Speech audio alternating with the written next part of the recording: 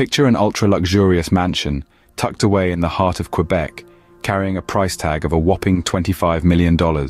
This isn't just any mansion, it's a piece of history, crafted in the year 1847. Located in the now thriving area of Westmount, the house offers a breathtaking view of the St. Lawrence River and the vast landscape beyond. Designed in a unique Regency style, it's a plantation home straight from the tropics, a sight rarely seen in Montreal. What sets this mansion apart are the two grand balconies that wrap around both the main and second floors. The mansion, named BRAEMAR, holds a royal connection too.